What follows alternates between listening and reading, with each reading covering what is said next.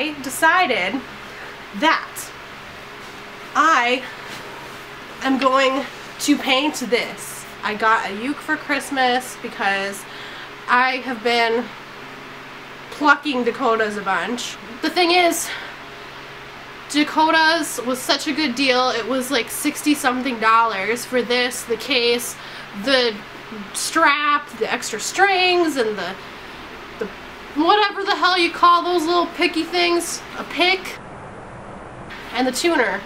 And that was all like $60 something. So my parents were like, wow, can you send us the link for that? And of course, they bought me the exact same one. I do want to quickly emphasize that it's a very nice ukulele, and I'm very, very happy with it, but I just wanted to be able to tell them apart easily. There are actually a few differences. This is hers, this is mine. Hers is heavier. We found that the reason for this is because the base of the neck here of hers is taller than mine, which is good because that's one way to tell ours apart, while they're pretty much the same uke. I had the brilliant idea of painting it. We got some handy dandy tools from Walmart. We have a brush set, 2 things of blue paint, a coral paint and a cream paint, and a gloss varnish. So first I'd like to share my plans. I'd like to paint the body this. I want to leave these little cream outlines. My plan was to use this coral color on this little circle-y thing here, and then these little thingamajigs, you know, those, I was going to make this cream color. However, I think I might make it opposite. I don't know. I will think about it. So I unpackaged the paintbrushes and the paint, and I started working, and the paint actually went way longer than I thought it would. So I really didn't even need to break into the second tube. It was pretty easy. I started by painting the front and just kind of going around the detailed parts. Paint was pretty smooth. The brushes were really simple and just like from Walmart, but they did the job just fine.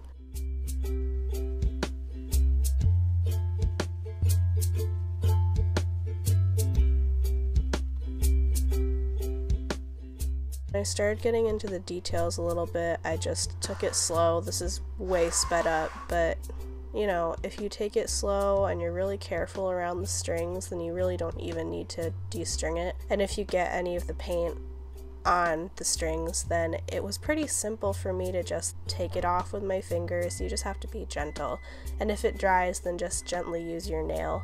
I don't know if that damages it at all, but for me it wasn't really a problem. It didn't really seem to damage the strings whatsoever. So around the edges, I covered the little black lines, I guess, that were surrounding it because I just wanted the cream color to show through.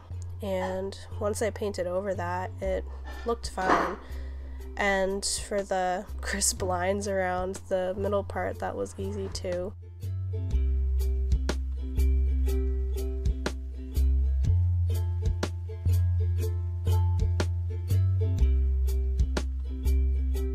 For the sides, if I messed up, it was easy to just run my finger over it. You'll see me doing it quite a bit here. Yeah, there we go. So if you just run your finger over it, then it really takes care of it. And if it dries, then you can just scrape it off real easy.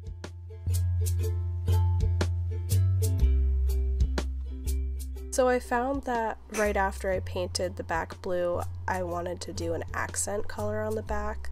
So I decided to go with my coral color since it would kind of give it a little bit of pizzazz. So I went with that. It covered the original blue paint just fine because I rubbed it off enough.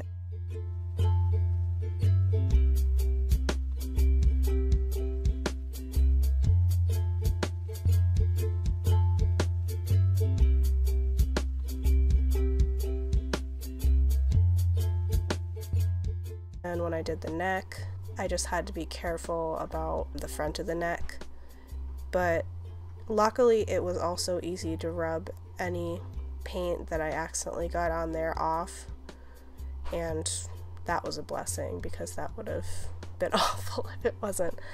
But yeah, I was just careful about it, made sure that whenever I laid it down it was dry.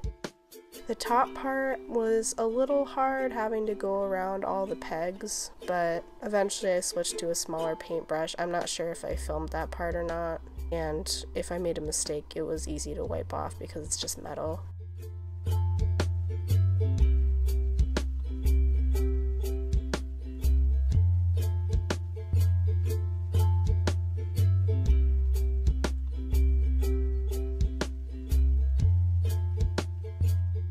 So at this part, I decided to go with the coral, and as I was painting, I realized that I really liked the wood grain for the little squiggly guys. If you see like the black parts on it, how it's like etched in, it didn't look natural with color in it. It looked kind of bad, so that's also a reason.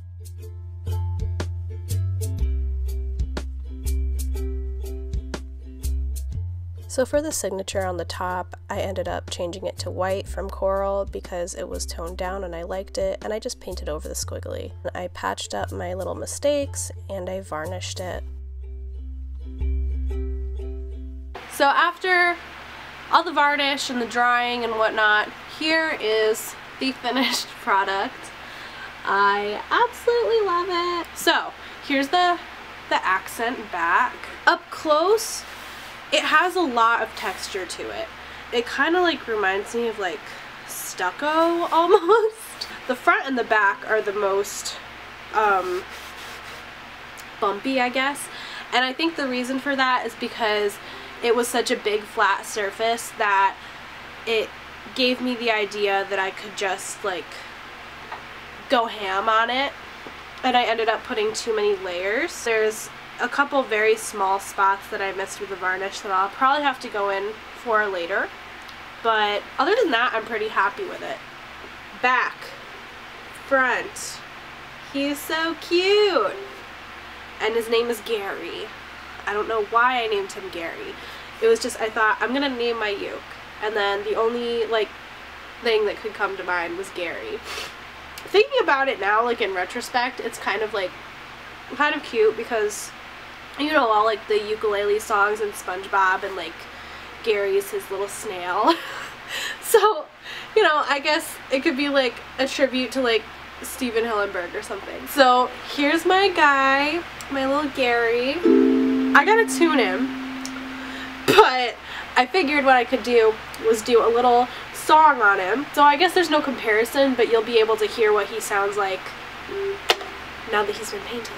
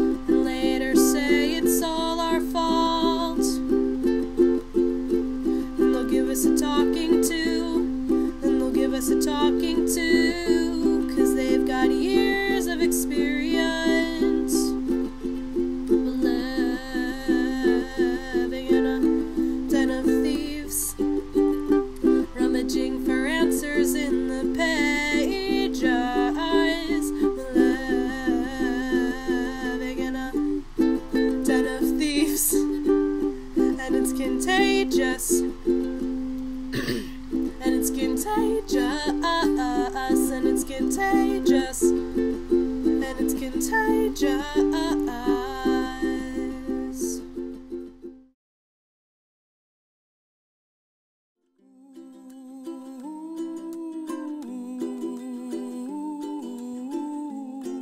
So that was a funny little tribute to my uke and my cat because I didn't film an outro, but this would be the time where you would like and subscribe, and I really appreciate it. This wasn't a really fancy or nice or fun video, but I appreciate you guys watching and hanging out with me.